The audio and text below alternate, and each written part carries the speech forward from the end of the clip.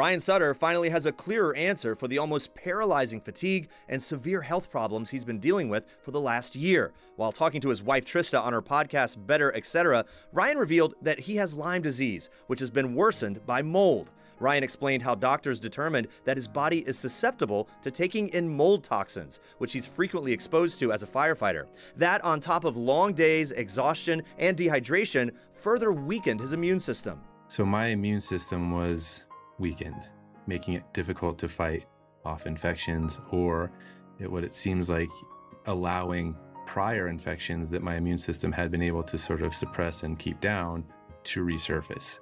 One of those infections was indeed Lyme disease. So I tested positive for Lyme disease. I now essentially have Lyme disease. It seems like that's something that I will always have. It's just that now I know, and I can start to try to build back my immune system so that I can fight it off. Ryan also revealed he had tested positive for COVID-19 and Epstein-Barr virus, a common illness that causes mononucleosis. The father of two is now working on treating his illnesses and is already starting to feel better. Part of that treatment includes some new dietary changes. He's now trying to avoid gluten, dairy, and refined sugars while adding fruits and veggies. And now he says he truly believes he is on the right path.